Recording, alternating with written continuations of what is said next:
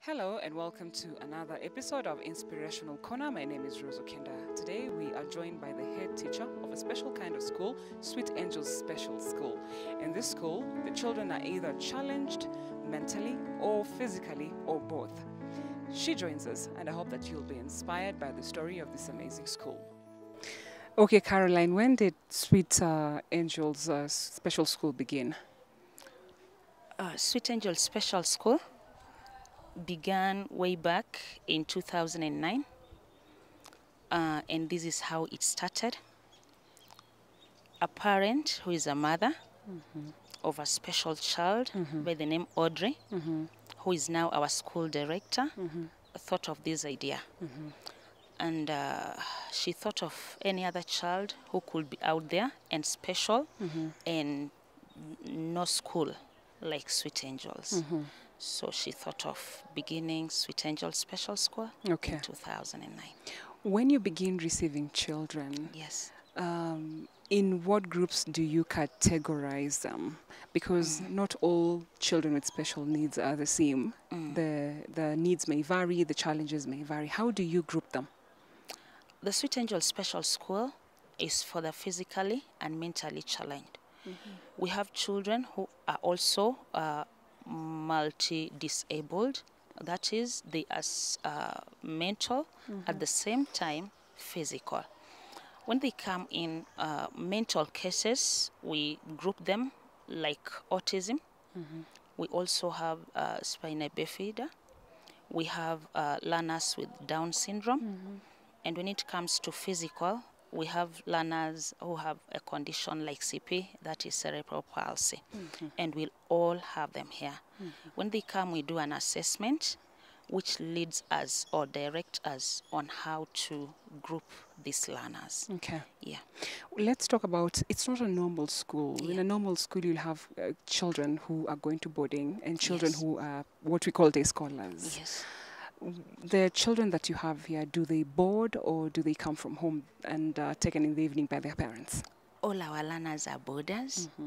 We prefer it that way because if you have a special child and that child is a day scholar, it becomes so hard for this child to adjust or to adapt in one environment. True. So all our learners at Sweet Angel Special School are boarders.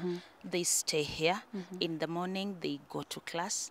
In the evening, they go back home. So it's a home at the same time a school for them. It's hard enough to be a parent. Yes. Parenting comes with a lot of challenges, but it's even harder when your child is, physically challenged, mentally challenged, etc., etc. When we talk about diet, Yes. what is important when, for you, as you're thinking about their diet, what is the place of diet in their lives? Diet plays a very important role in their lives because number one, we have to watch their weight. We have those who are wheelchair bound, and if we say that they will be eating like anything and everything, then their weight will also be a challenge to them. So apart from watching out on their weight, we also have learners who have a challenge like the autism learners. These learners, without diet, they cannot settle in class. They cannot concentrate even for 1 or 2 minutes. So it takes diet for these learners to sit in class, concentrate, and like some of the things that should not be given to our learners with autism are like so sugary things that take them so hyperactive.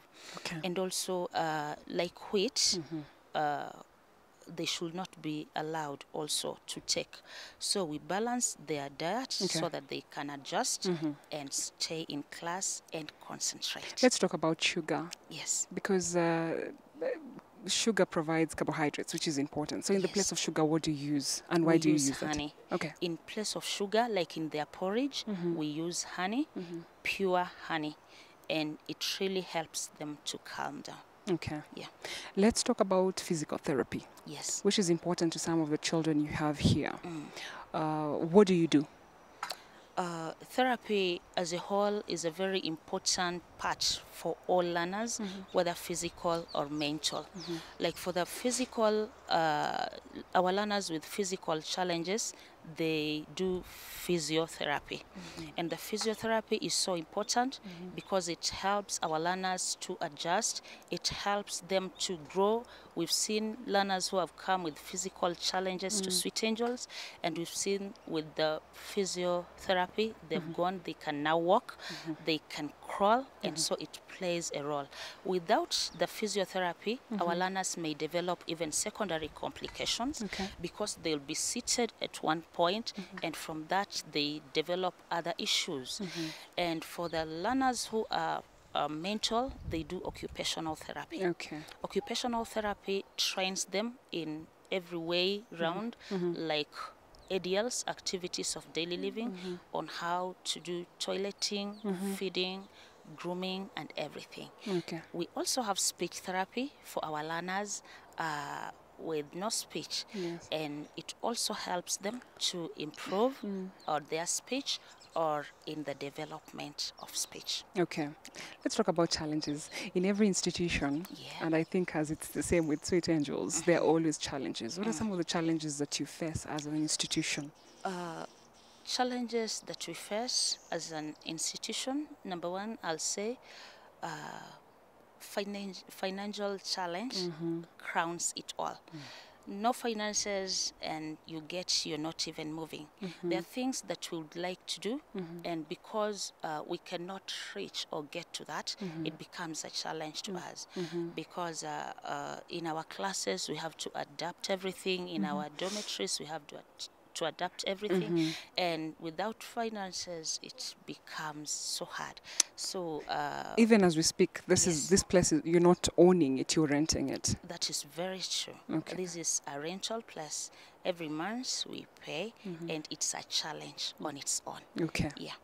Okay, let's talk about attachments. Why would you, if there's a parent who's watching this and listening to you and they have a physically challenged child, mentally challenged child, you know what they want to do is shelter their babies. They do not want to hand over their babies to people who probably they don't even know.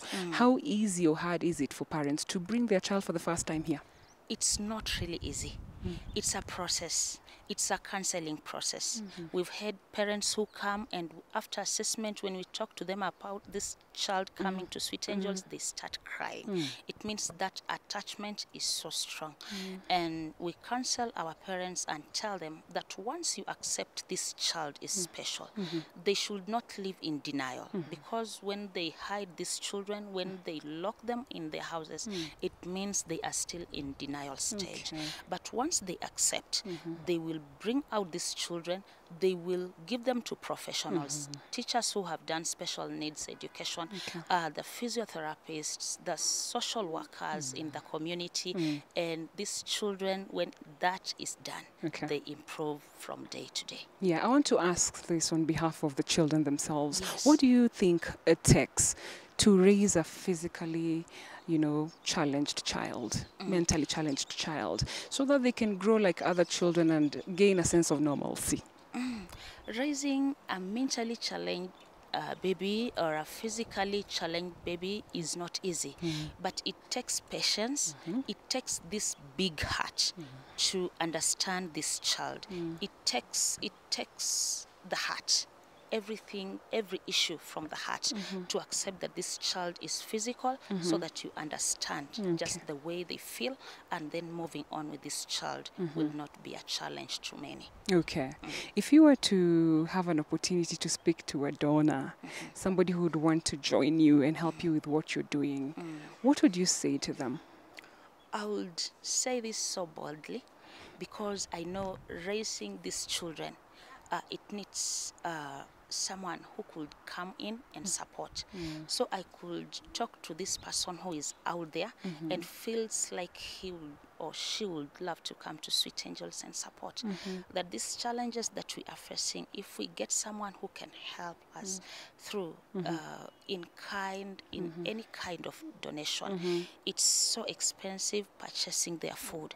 It's so expensive for the salaries of the staff. Yes. And so if someone could come in, that would be so highly appreciated. Okay. When I was having a chat with you early on, I noticed beadwork. Yeah. There were some necklaces there, I think bracelets there. Let's talk about that project as far as beadwork is concerned. At Sweet Angels, we groom these learners to be independent in life. Yeah. And when they come in, they go from stage to stage. They've gone from foundational stage, gone through intermediate stage, and what you saw was a product of pre-vocational and vocational skills. Okay. They make necklaces, they make key holders, they make everything, very beautiful things. And through these things, it's a support to them. When someone comes to the compound and buys one, it supports. We go buy for them vegetables, we go buy for them milk from their work. And from this also, when they go out from the Sweet Angels, they live their own independent life. They can start a business or something to keep them going. Thank you so much for speaking to us. Thank you too. Thank you very much. Here's to hoping that you have been inspired by this story, and I hope this has made you to see your life from a different perspective. Until next time, it's goodbye from all of us.